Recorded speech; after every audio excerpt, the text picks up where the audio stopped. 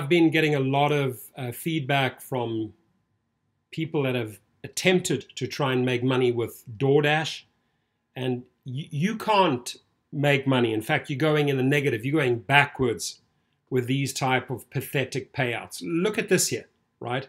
So here they want 10 items picked up at a Walmart store, $5, and 72 miles total to make $5.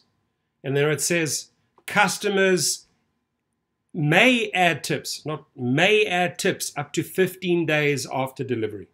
So you've no guarantee. And now this is even worse. 32 items to pick up at that Walmart store. It's a 7.3 mile trip. $2.75. How on earth are you making money with these type of figures? So this is a company I would ignore and walk away from. It's a waste of time. I just had a live feed this morning and a few people said they drove for 2 days. They were done. You're not making money.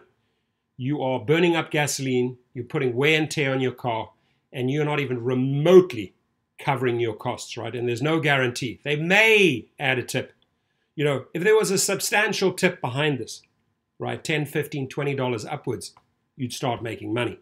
But nobody in their right mind works for this or that. Your comments, please.